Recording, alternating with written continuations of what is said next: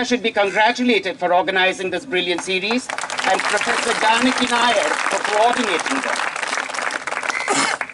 On the first day, we heard Professor Gopal Guru telling us that a nation was a social creation that could only be articulated around notions of equity and justice. We also heard Professor Prabhat Patnaik, one of the finest public speakers we have. When Prabhat speaks, every word is so very appropriately in place. We can even hear the comma and the semicolon. Only Sanjay Subramaniam can hope to rival him. Prabhat told us that we have an insurrection against the Constitution by anti-national Sanghis today. Incidentally, the Constitution was indeed burnt by them in Gwalior, even as they attacked Professor Vivek Kumar. In the second lecture, Professor R.S. Sita told us how the quest for nationhood, freedom and justice was different in colonized countries from first world ones. He drew attention to how the struggle against apartheid in South Africa was inspired by India's struggle for freedom. He said, "You sent us a Mohandas and we sent back a Mahatma." The next day, Professor Arunima enthralled us by bringing in the region in the national imagination, dwelling in particular on Tamil Nadu and Kerala, where language and the idea of a Dravidian created a national imagination. As a Kannadiga from old Mysore, I know from Janaki Nair's extraordinary work, Mysore Modern, that Mysore rejected the idea of linguistic states, arguing that Mysore was already a multilingual state. Consider the Bangaloreans in JNU's faculty. Janaki Nair's mother tongue is Malayalam, mine is Kannada, Dhruv Raina's is Kashmiri, Andrew Lynn's is English, and Siddharth Mallarvappu's is Telugu. Each of us speaks at least 3 other different languages, if not 4. That we have Kannada jingoism in Karnataka today is therefore ironic. The next day, Aisha Kidwai spoke to us about language and nationalism. A national language, she said, was a dialect that came with an army, a navy, and an air force. She showed us how Hindi had been, in a sense, created, and how the sudden increase in Sanskrit speakers, both quintessentially political projects of the right. Professor Nivedita Menon had us all dancing when she counted up which of us is indeed nationalist, as defined by the anti-constitutional Sanghis. Muslims are not, Adivasis are not, Ambedkarites are not, those who suffer certain consequences of development, such as the Narmada Valley survivors, are not, those who oppose nuclear weapons are not, JNUites are not, LGBTs are not, feminists are not, non-Hindi speakers are not, as a gentleman told me on the steps here last week. The real anti-nationals, she said, are actually quite a small lot. We need not be scared of, despite the contingent fact that they hold state power now. Incidentally, this gentleman said to me, "Hum aapko Hindi sikha denge," which is really quite a bit of a waste of time, since I find it difficult to learn a language that has no neuter gender, where Coke is masculine and Pepsi is feminine.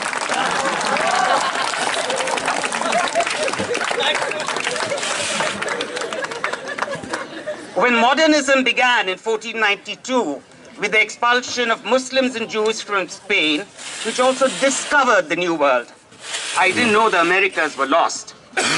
This was a mistake hoye gache. They were on their way to India. Jews and Moors from Spain were offered refuge and special status in the Ottoman Empire. The Ottoman Empire, like the Mughal, and unlike colonial ones, had something, a concept known as millet, perhaps translating into millat in Hindustani, which basically meant that the ruling family could be Sunni or whatever, but others could have their own laws. We know that this is problematic, but we do not have to go to the so-called Enlightenment to discover multiculturalism and its problems. So you had Greeks, Jews, Armenians, and all kinds of other people all living together fairly equably in the Ottoman Empire, unlike Europe, which waged wars on religion. France expelled Protestants who went on to build beautiful cathedrals in Cologne and the Netherlands, while England expelled Catholics or deprived them of citizenship. Jews were non-citizens all over the world. The Mughal Empire, the Ottoman Empire, and the Vijayanagara kingdom, on the other hand, seem to have celebrated diversities. I remember a panel in Hampi showing Turkish horse traders and a proclamation from the king asking all foreigners to be treated with respect and dignity. Now, we do not want this European idea of a nation state. One language, one religion, one race. This is what inspired Golwalkar and continues to inspire the people waging war on us, inflicting terror. I'm sorry I've taken your time, but I wanted to show you how being a doctor in JNU changes you, transforms you for the better. I'm ashamed of the Indian Medical Association and its stand on JNU, but we also must remember we have doctors like the Medico Friends Circle and the Jan Swasthya Abhiyan who are standing by us resolutely. I'm honored to invite Professor Tanika Sarkar, recently retired professor at the CHS, to talk to us today about Gandhi's nation. The CHS, as you know, is a bugbear of the current dispensation. If they can close CHS down, they wouldn't mind the rest of JNU going on. Incidentally and irrelevantly, at a magnificent exhibition called Navras, curated by JNU's Professor Kavita Singh at the National Museum last year, we saw from the armor that Aurangzeb also had chappan inches. Thank you. Tanika. I would request everyone to please settle down, so please people who are behind can also access them.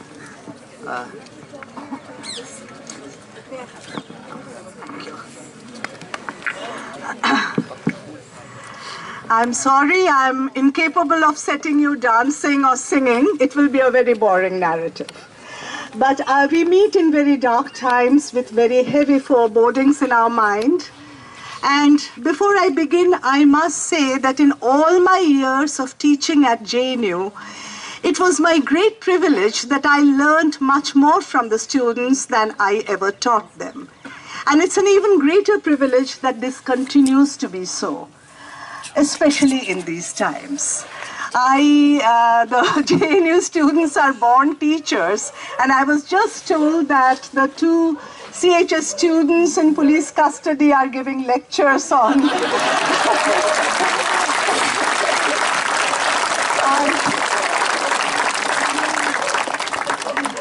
you know, good luck to Basi. We have exactly. We have heard these lectures for years and years. It's their turn now. So let me begin. You are, all of you by now, with all the lectures that have gone on, thoroughly familiar with multiple definitions of the nation. I won't go into all of them, but let's take on a few. We have, for instance, a British variant, Rule Britannia, Rule the Waves. That is nationalism driving colonization. We have the Nazi kind, of course, the nation, my nation above all others, my nation above humanity, reason, morality. There is, moreover, religious nationalism that identifies the nation with the religion of the majority community and which excludes religious minorities from full entitlement to it. On the other hand, we also have had vast popular upsurges in Asia and Africa, fired by anti-colonial, anti-racist nationalism. There is not always a hard and fast line, though, that separates them. That separates them, thanks. But often a lot of overlap. There are people here who are much more qualified to speak on Gandhi's nation, but I was asked and I just thought of this. What I'll do is to briefly contrast Gandhi's national vision with a few alternative concepts. The contrast is useful to understand how Gandhi himself sometimes changed his ideas through open and honest debates with his adversaries. It also helps us to see more clearly the distinctiveness as well as some of the problems in his own understanding. Now, it has been so far one of the great traditions of this university, or for all universities that matter, really, that we exercise our critical and analytical faculties openly, even when they problematize figures that we deeply respect ourselves. And I say what I say in that spirit. Since we are pressed for time, I'll dwell on just two interrelated aspects of Gandhi's perspective on the nation. Is that okay? Can you hear me? And that is poverty and caste. I'll not discuss the place of Adivasis. Again, there are better people here to do that. Or women in Gandhi's nation, which I would have loved to discuss had I time for that. Nor will I really discuss his secularism, his secular nationalism, because Gandhi was so uncompromisingly secular that there's very little to discuss here, though there's of course a lot to learn and remember from that.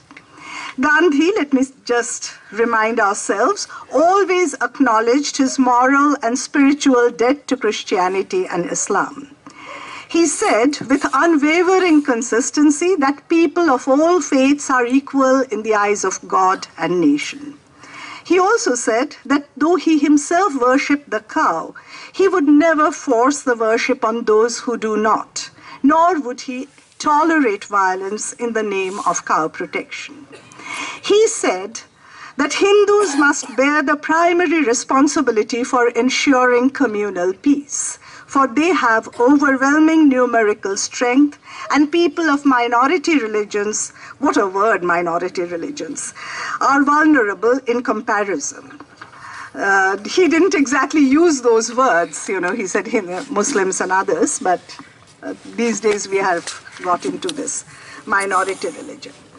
For nationalists, the nation indicates a single monolithic supra-entity that must rank, and a big must it is, rank above all other commitments and identities.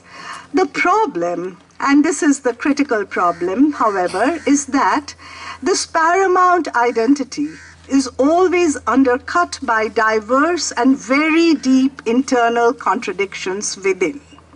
What distinguishes one kind of nationalism from another, what sets them apart from one another, is how each manages such internal divisions.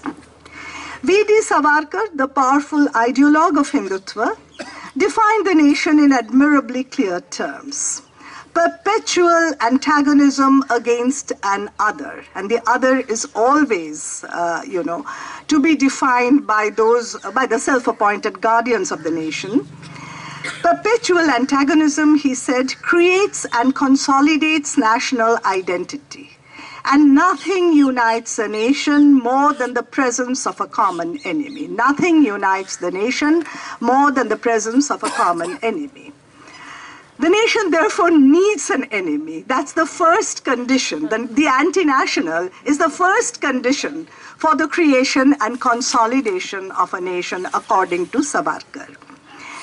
His Indian nation was, once again, he was admirably clear on this, it was unambiguously Hindu in its cultural essence. And he said that the faith of all true Indians should have been, all true Indians, the faith of all true Indians has to be born on Indian soil.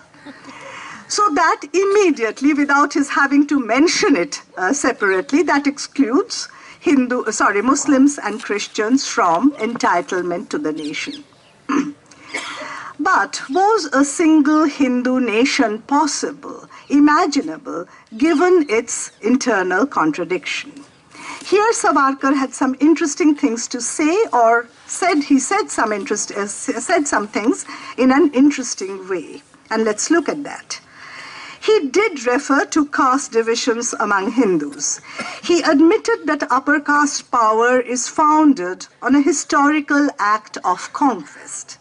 But having said so, he immediately dismissed caste inequality as a problem worth, going any further with. He argued that over centuries, the blood of high and low castes, quote and unquote, high and low castes, has mingled, creating thereby a shared identity, a single family whose differences do not matter one whit. His family metaphor was a subtle and powerful one, as it both admitted and evaded hierarchy in the same breath. He admits it and, he doesn't have to dwell on it. Where does Gandhi stand? He organized vast anti-colonial movements with all social classes and categories in India, all possible social classes and categories in India, despite their many mutual conflicts and divisions. Each Gandhian upsurge represented and concretized a single people in miniature. Gandhi had two images to describe his ideal nation, very far from Savarkar's insistence on perpetual antagonism. His were trusteeship and Ram Rajya. Both admitted that there are inequalities among Indians, yet both suggested that love or mutual care is still possible between those who have power and those who have none. But this hope was difficult to sustain at times, except at peak points of anti-colonial upsurges which drowned out all these differences for the time being. And it is very important to see how he tried to come to terms with the intractable problems of social conflict and injustice. And we must give it to Gandhi that he always struggled with difficulties. He never evaded them. We do not necessarily, I think, see either total consistency nor a clear pattern of evolution. There were different tonalities jostling with one another in his thinking, but a few strands, I think, did become more and more pronounced over time. Let's begin with poverty and the class question. He wrote in 1921, and I quote, "To a people famishing and idle, the only acceptable form in which God can dare appear is work and promise of food as wages." Having acknowledged the pervasiveness and the centrality of Indian poverty, Gandhi then takes a somewhat surprising route. He attributes in Hind Swaraj, not always, but in Hind Swaraj he attributes it to a moral failing among the poor. Machine-based production of an infinite number of objects breeds infinite greed, which in turn creates poverty. While everyone shares this craze for modern and useless objects, the poor pay most dearly for it, and their poverty is consolidated by their own unworthy aspirations. The poor, therefore, are responsible for much of their plight. The question of class power and class struggle becomes irrelevant with this, and Gandhi tries to resolve poverty in two ways. One, by asking the poor to be content with what they have and what they do. Second, by reorienting the moral vision of their masters.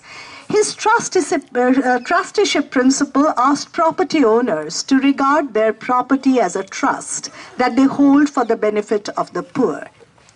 He admitted, and this is a very important admission, that the rich acquire property by, quote unquote, exploiting the masses. At the same time, what allows them to do so, he said, is their greater competence. So they deserve, in a sense, what they have. Those who are, I quote from him again, those who are capable wish to acquire more. It is natural. The poor, by implication, are less able. No structural change then in production and property relations, but a change in some of the lifestyle and moral practices of both rich and poor. And this is where his differences from the left of those days began. Trusteeship can be better understood in terms of Tulsidasa's Ramcharitmanas, whose concept of Ram's realm or Ram Rajya provided the pattern for Gandhi's ideal Swaraj. I quote from him, "We call a state Ram Rajya when the relationship between the two, that is between the ruler and his subjects, is as good as that between father and a son. The people are not as wise as he, that is the ruler. So once again, end of quote, once again, ruler and subject are divided on the basis of superior and inferior capabilities. Gandhi translates power into hegemony. Hegemony which is built on the active consent and will of the governed, even while the hierarchy between king and subject remains clear, fixed, and naturalized.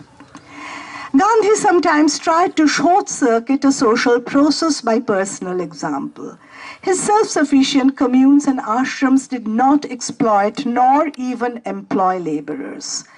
Inmates were their own cultivators, bakers, cooks, scavengers, sweepers, tailors, shoemakers, etc., etc. Everything that can possibly be needed from laborers. Overthrowing distinctions and taboos about quote-unquote clean and unclean work totally. The example, however, was confined to ashrams. It wasn't the pattern for society at large. The personal example was very important. It was an exemplar. But what Gandhi and his associates did was a matter of personal choice. The poor, in contrast, are forced to live a life of non-possession. The self-chosen poverty of the great leader did not address or resolve the brutal privations in their life. On the contrary, it morally privileged and aestheticized them. He assumed the leadership of Champaran and Khera satyagrahas in Bihar and Gujarat almost as soon as he returned to India. They powerfully challenged European planters and state appropriation of surplus from peasants. So the uncomfortable question of Indian oppressors didn't arise. Gandhi, through these movements, learned how to bring social opposites together on the basis of a concrete grievance against the state that's shared among different classes and castes. This creates unity across classes and avoids social conflict.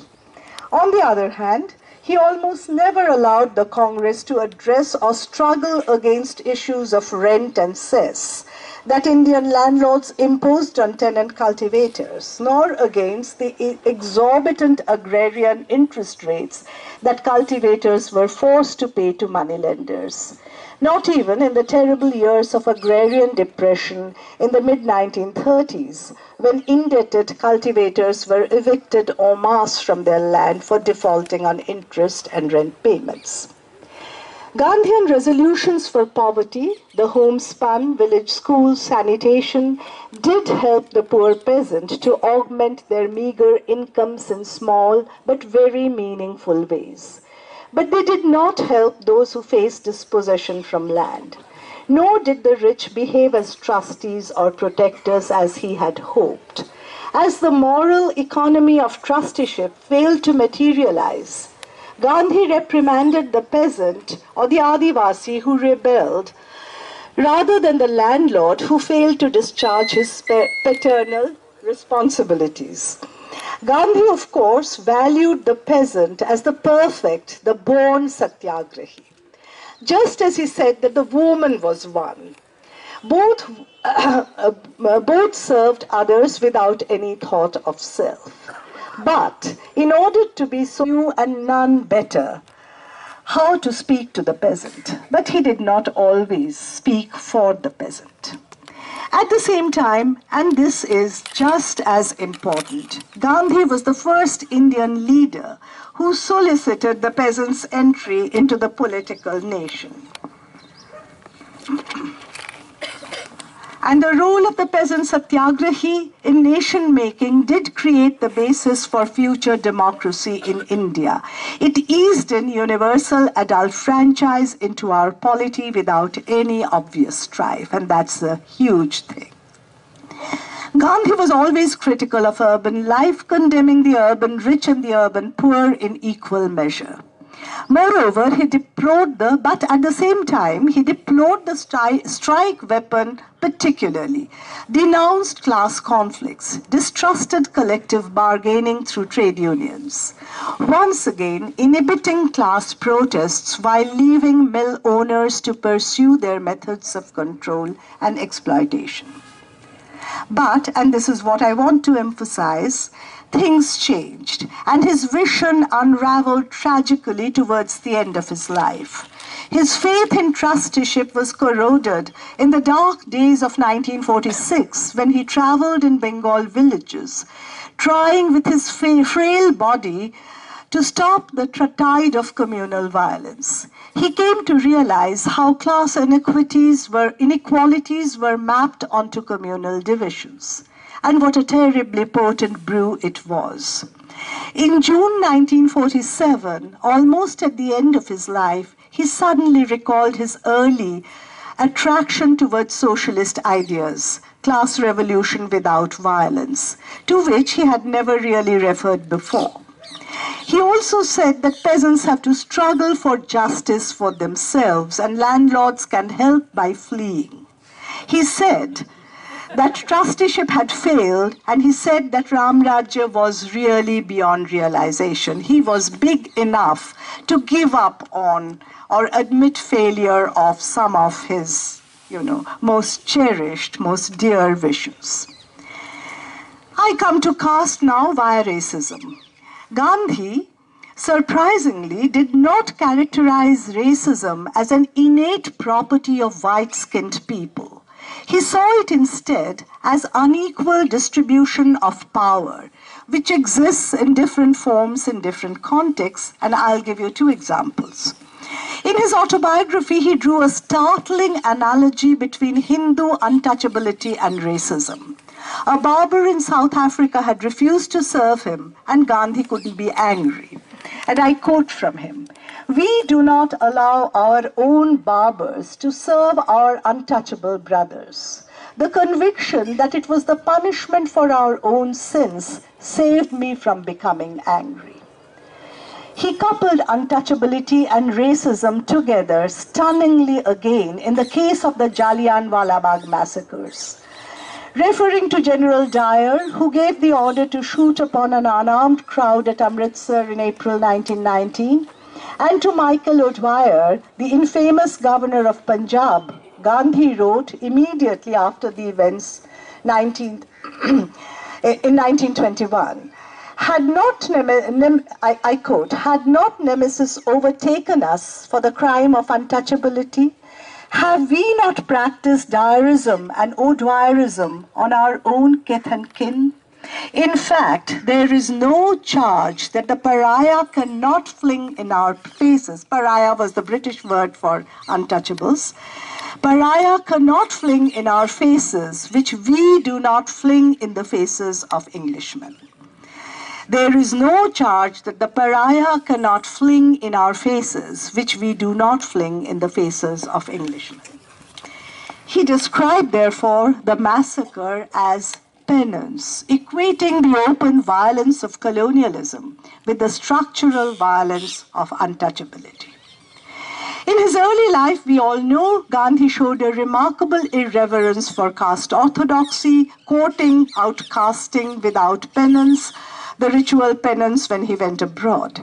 In South Africa, he worked closely with quote-unquote low-caste coolies and invited untouchables into his home on equal terms.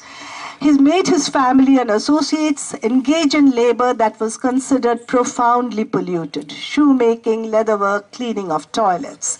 And the preoccupation with cleaning of toilets, one might even say obsession, work most awfully reprehensible to Savarna or caste Hindus, persisted all his life. At Durban, a Dalit Christian clerk stayed in his house as a guest. We all know of this famous event. When Gandhi commanded his wife to clean his chamber pot and she refused, in a fit of rage, Gandhi almost turned her out of the house, though he later repented his rage. Once back in India, a Dalit family joined his ashram at Ahmedabad, and his patrons immediately withdrew funds to punish him. And there were rumors of a citywide social boycott of Gandhi and the ashram. Gandhi resolved to relocate the ashram at untouchable quarters of the city, rather than expel the family from the ashram. But he had to moderate his activities, as he was simultaneously pressured by 2 contrary forces: Orthodox Sanatanists on one hand and emergent non-Brahman and Dalit politics on the other. For quite a long while, he was more eager to persuade Sanatanists, whom he saw as friendly adversaries, sharing the same religious worldview. He, moreover, believed that untouchability could be abolished by moral reasoning, that he could teach good Hindus in time that hereditary caste divisions were a part of their faith, true, but untouchability was not. We must take, I think, one thing very seriously. Gandhi was a sincere, very devout Hindu. And Hindu scripture was genuinely sacrosanct to him, to the point of being non-negotiable. He couldn't play around with them. He therefore could not, in all honesty, deny that caste constituted an essential part of dharma. So he worked endlessly around two incompatible poles: his own passionate repugnance against untouchability and his equally strong commitment to Varnashram Dharma as a religious principle sanctified by scripture. Compromises became inevitable. Pollution taboos were totally abolished in his South African farms and communes. In Indian ashrams, however, their non-observance was voluntary, not mandatory. From 1918, he began to systematically distinguish between Varna and Jati. Varna Dharma, or the fourfold hereditary hierarchical division of society and labor forms, he said, was the core of Dharma. It was immutable. I quote from him. It emanated from the laws of nature or of God. Brahmins were higher in status than Shudras, who must do menial work. But at the same time, Shudra labor should be valued as selfless service. Jati, or multiple subdivisions within a Varna, on the other hand, was extraneous and irrelevant to true Dharma. A clear binary between Varna and Jati. Untouchability, however, was beyond both, a horrible perversion of Hindu faith. He said that respect for all forms of labor, however degraded, was a must. But so was the hereditary division of labor. It was a rational social principle, and in its absence, anarchy will reign. He also strongly upheld the taboo against inter-Varna marriages and dining till the late 1930s, later mid-1930s, or even later. In 1924, he plunged into the Vaikom Satyagraha, which had been started by Iravas for temple entry in the Hindu princely state of Travancore, in a very conciliatory mood. He told Brahmin authorities, and I get this from our late colleague Pandian, Mrs. Pandian, that low castes were already penalized by the gods for their misdeeds in past births, and man should not add to their sufferings. He therefore echoed the theological justification of hierarchy, that low castes were made low, quote unquote, by their own action in past births. He also then described Brahmins as, and I quote again, the finest flowers of Hinduism and humanity. I will do nothing to wither it. But the more he defended the Varna order as benign and just, the more urgent it became to salvage it from the harshness of untouchability. And here rose the nub. He tried out many ways to achieve respect for untouchables. He renamed them Harijana, children of God, which didn't please the more politicized of them. He tried to render them physically cleaner, suggesting that they avoid eating leftover food and carrion or meat, flesh of dead animals, which are filthy as well as sinful habits. They should not touch carcasses of animals, and they should bathe and change frequently. He believed that it was their handling of physical filth which made them dirty in the eyes of the world, which lay at the root of pollution and avoidance taboos. Once their bodies were cleansed, the stigma would vanish, even though they'd continue to do the same work. But untouchable children told him that if they did not consume leftover food or carrion, they would starve, that they did not have access to water to bathe in or clothes to change into. Reform clearly was not easy. In despair, then, he turned to A.S. Altekar, the great scholar of Hinduism, and tried to inquire if scripture could be reread to provide any loopholes. He wrote that he knew that the Smritis did endorse the avoidance rituals and taboos, and possibly also the Vedas. But he hoped that Altekar would be able to translate scripture in a way so that pollution taboos would appear as a consequence of quote-unquote external practice and not of birth.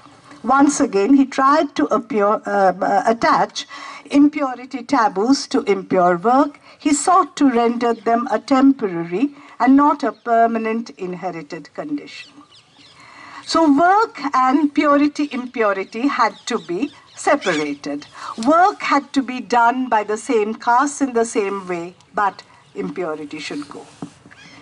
The new Dalit politics, however, severely disturbed his definitions and methods.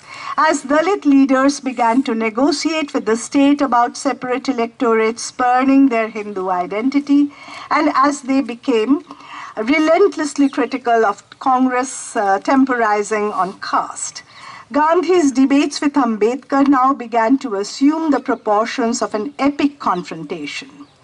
Ambedkar's threat to defect from the Hindu fold dangerously narrowed down the space for maneuver. Ambedkar overthrew Gandhi's distinction between acceptable Varna Dharma and impermissible untouchability, insisting that the two are integrally connected. He demanded the annihilation of caste itself as social and economic system, as ideology, as ritual practice. He demanded a politics of distribution as well as of recognition. But he also said that it was Gandhi who first brought the issue of untouchability into the forefront of national politics, and no one could have done it the way he did. Gandhi's responses to Ambedkar were more complex. Initially, he took Ambedkar to be an upper caste person because of his educational achievements and social confidence. He wasn't the typical abject Dalit. His first comments were somewhat patronizing, and I quote, "He has received a liberal education.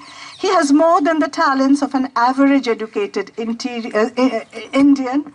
His exterior is clean, though his interior is a mystery." You know, why he had to refer to his cleanliness is a bit surprising. He insisted that untouchables didn't need Ambedkar as they had the Congress to lead them. At the second roundtable conference, he went further, and I quote, "I myself, in my own person, claim to speak for the whole of untouchables." He asked them to forget their own grievances and to serve the nation and the national movement first, to which Ambedkar replied in unforgettable words, "Mahatma Ji, do I have a country?" The issue of representation brought about a deadlock as Ambedkar made it clear that the Congress could not represent nor lead untouchables. They have to throw up their own leaders.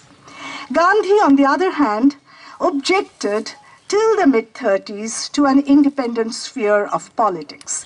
They should seek neither legal redress nor political autonomy nor activism on their own. The burden of social transformation must lie with upper castes alone. They will repent first and then reform society and nation. The burden, however, is actually a privilege. Just as it underlined upper caste guilt and underlined it very powerfully and passionately, it also vested political agency solely in them, rendering the Dalit a passive victim.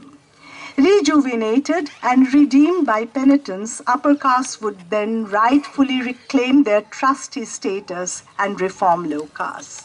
It was, therefore, a return to hierarchy on a higher plane. But neither Sanatanis nor the upper caste showed any signs of relenting or repenting. And this now put his faith more precious to him than his own life in a state of total crisis. He wrote poignantly in 1933, and I quote, it's a very moving quote, "There is nothing so bad in all the world as untouchability." He's writing at the peak of the anti-colonial movements. He's leading them, and he says there's nothing so bad in all the world as untouchability. My life would be a burden to me if Hinduism failed me, but then I cannot tolerate it with untouchability.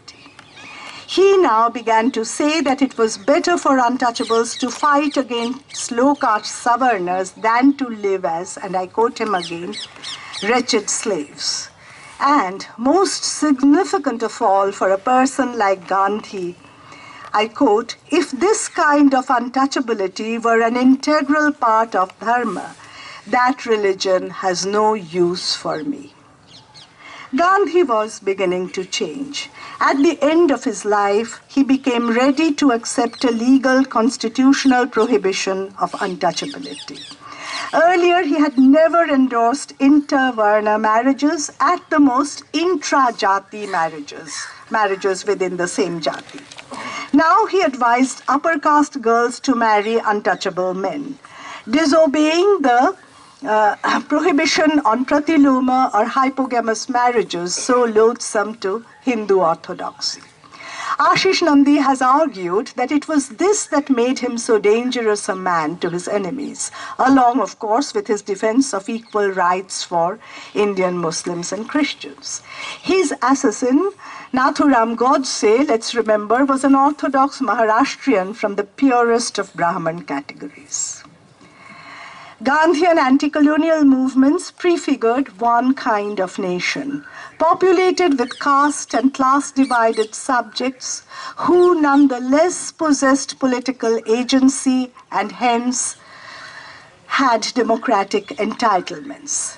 Most strikingly, however, I find his nation was capable of recognizing its own contradictions and oppressions and feel guilty about them. This capacity for introspection, for recognizing evil within itself, was the most important thing about Gandhi's nation. A nation that refuses to feel guilty about itself is a nation to fear deeply. Thank you.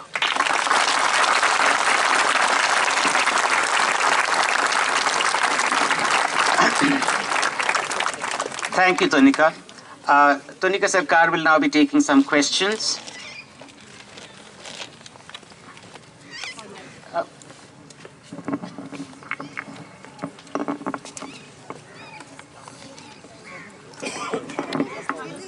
Why don't you come here?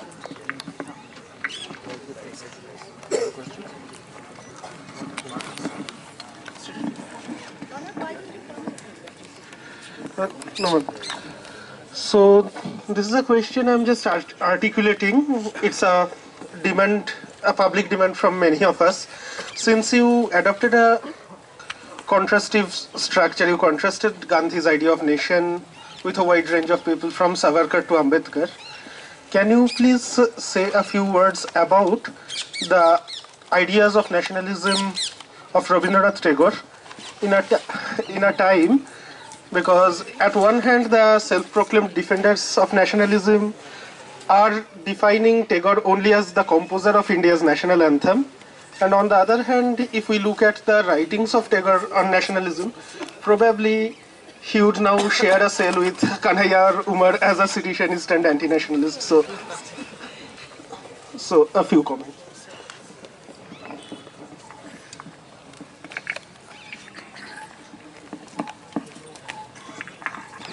Thank you. I didn't address this. This is an important question, and I didn't address this because I was short of time. You know, don't be sure that the national anthem would stay as the national anthem for a long while, you know, in the times to come, because it's been a long-standing demand of the RSS that it should be replaced with Bande Mataram. You know, Bande Mataram occurs in a novelistic context where Hindus are being sort of inspired, are being asked to go into war with Muslims, and to destroy their mosques, to destroy their houses, etc., etc. So it seems to be a much more appropriate national anthem for our times. I hesitate to speak about Tagore's stance on nationalism because, I fear a ban on all his works immediately.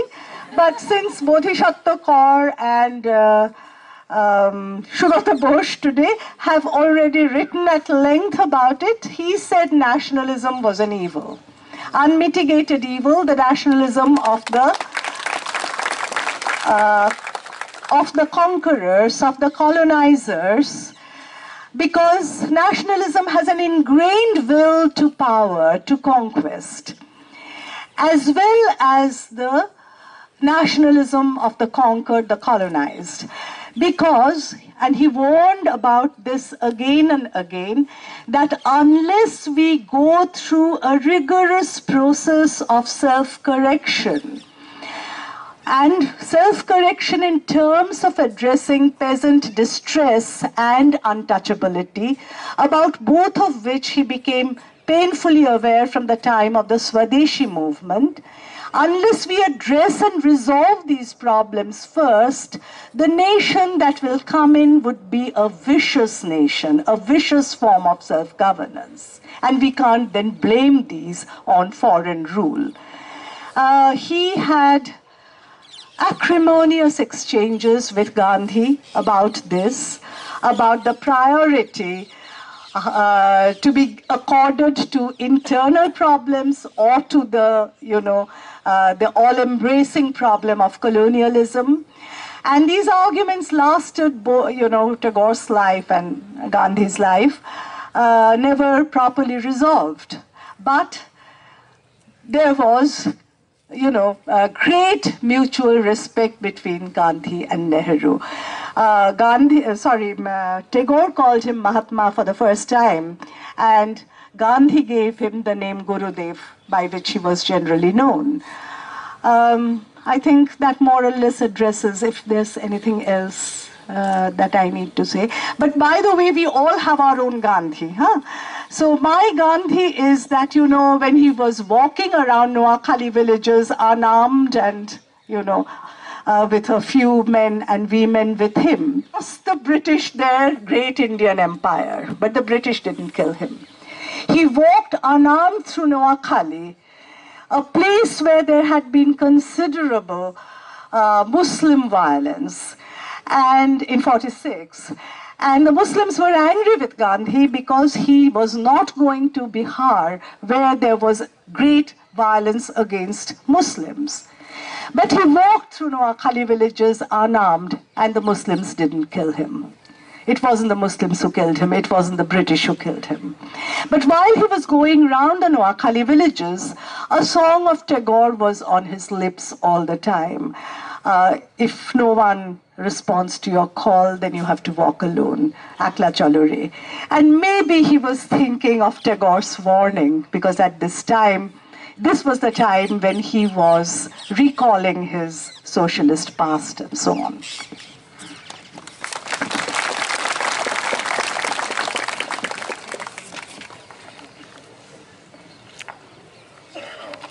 First of all, I would like to thank you for a very informative lecture. I just have one question. It might be slightly off topic, but within the European left, there is a certain section which is debating Gram Samuday and Gandhi's concept of nation. And my response, or my off-the-cuff response to that sort of an argument, although I'm nowhere nearly qualified to refute or even analyze it critically, was that how do we address the question of the caste system? If such an idea of a nation state, of if an egalitarian project is framed within these terms, how would we address this question? If you could please throw some light on it. Thank you.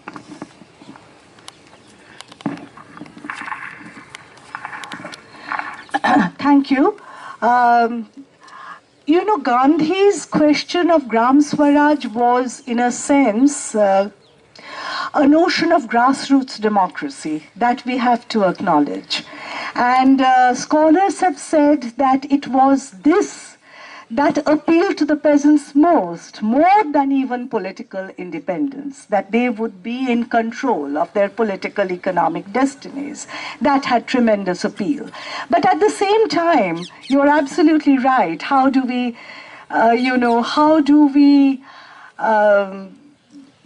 tackle the problem of caste within the small unit of a caste-ridden village? And what we see of Khap panchayats nowadays has problematized that even more so, but we can't also easily dismiss the idea of grassroots democracy.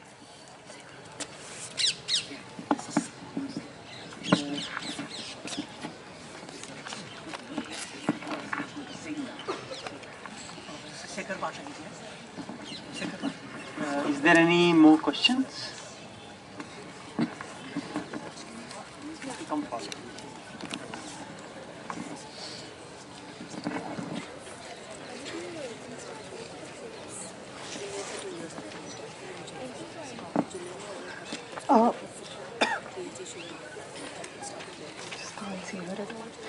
Ma'am, I just wanted to ask you about what you said about Gandhi being a devout Hindu and therefore his belief in Hindu scripture was therefore non-negotiable for him. And however, still, so in the ashrams, he was almost obviously, very subversive with whatever that scripture was prescribing for him as a caste Hindu. So I'm just sort of unable to understand why did he then believe that his, why then did he believe that adherence to Hindu scripture was non-negotiable? And as in, why is that reluctance to then sort of, explicitly just renounce it?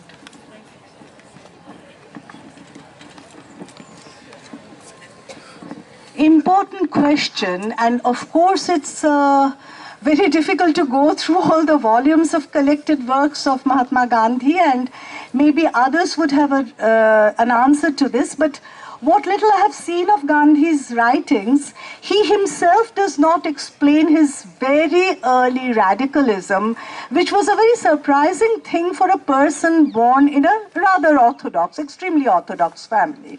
Where he got it from, why it was so important to him from the beginning, he does not quite answer that question.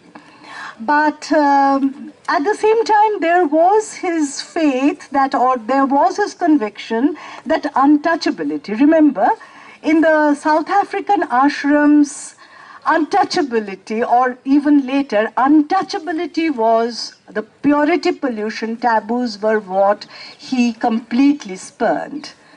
He did not talk about at that point of time, before he came back to India, about what is Varna, what is Jati, what is, how much of that should we retain as part of scripture, how much of that is to be thrown out because it's not part of scripture, and so on.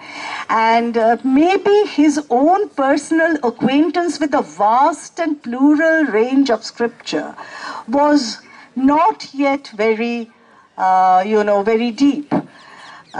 So he thought probably that he could experiment with these things without challenging the core things of Hinduism. But when he was brought face to face with Sanatanist arguments that look into any part of the scriptural tradition, and you will find an endorsement of caste and untouchability, he started to say, no, it's not caste, but it's, it's not untouchability, but it's caste. Okay? And this was a very genuine engagement with the religious tradition that he had, because he, we too, these days sometimes rather lightly say that we will appropriate religious traditions to subvert them. It's not that easy, and Gandhi, being embedded in Hindu religious tradition, knew it very well, that religion is not infinitely elastic. It has some non-negotiables within it. But at the end he said, I have no use. If that is so, I don't want to believe it is so, but if that is so, that untouchability is, unavoidable, then I have no use for it. And ultimately, that kind of skepticism, sort of spread even to the question of caste. Thank you, friends. I don't think we can take any more questions now because we have some other program lined up. I'd like to ask Janaki Nair to come and make some announcement, and then we have music performance by Shekhar Pathak. First, let me begin by thanking you once more, Tanika Sarkar, for a superb talk in this series.